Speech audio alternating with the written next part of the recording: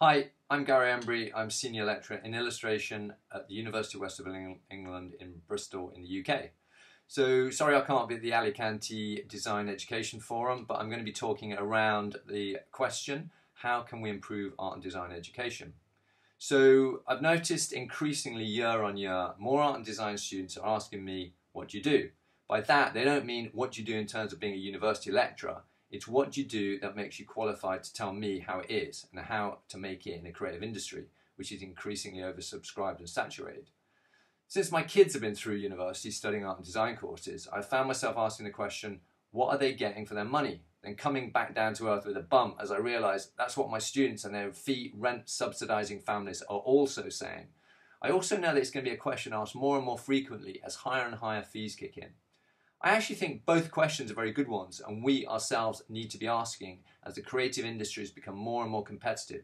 What students want from their courses and lecturers is currency and the reassurance that they know what they're talking about and that knowledge is born out of experience. I believe a good art and design course should provide students with the knowledge, skills and confidence to pursue a career in the creative industries.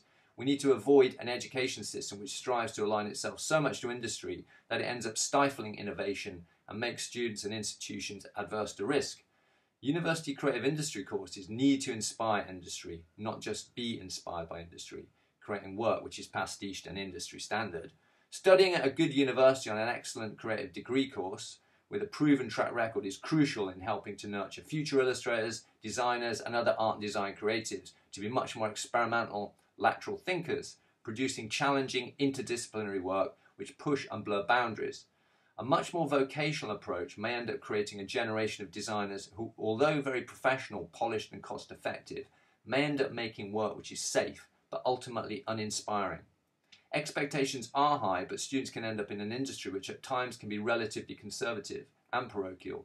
Only a small percentage are D&AD high flyers, so this may be the only opportunity to really push the boundaries and the only chance to create dynamic work on subjects and themes they are passionate about, creating a portfolio which dramatically increases their chances of moving into a highly creative, dynamic job. Industry is looking for portfolios that look at things in a new and creative way. They don't expect graduates to show work which is happening or has already happening. They expect new and inspiring work which is challenging, original and innovative, not safe and derivative. A good creative university education offers a chance to work with a whole range of like-minded creative individuals in a dynamic environment unfettered by too many commercial constraints. There needs to be a confidence in making mistakes. In a rush to be bankable, some students are aligning themselves with what is current and fashionable, and work can become very predictable. Students should be able to make mistakes, for in failure there are opportunities and lessons to be learnt. So how many times in my practice have I retrieved work from the waste paper bin to see its value and worth? A good course should encourage complementarity, collaborative working, live briefs, innovative professional practice modules, dynamic collaborative practice with industry, live briefs which investigate a wide variety of social courses and disciplines, access to well-known and respected visiting tutors, cross-course and inter-year collaborations and studio working to foster accelerated learning. So look at Fabrica, which is not a school, advertising agency or university, but an applied creative laboratory. Placements and collaborations with industry, not only for students, but also encouraged for staff, who then can engage closer with the industry to update their practice. A course should offer well-sized studios for every level, somewhere students can work outside lectures or workshops, and somewhere each student has a desk and a space, somewhere to reflect, create, discuss and take ownership, facilitated by tutors who know their subject and are involved in their discipline area and who are passionate about the creative industries. Let's be realistic. Students are going to be paying up to £9,000 per year and are going to be looking very closely at exactly what they are getting for their money.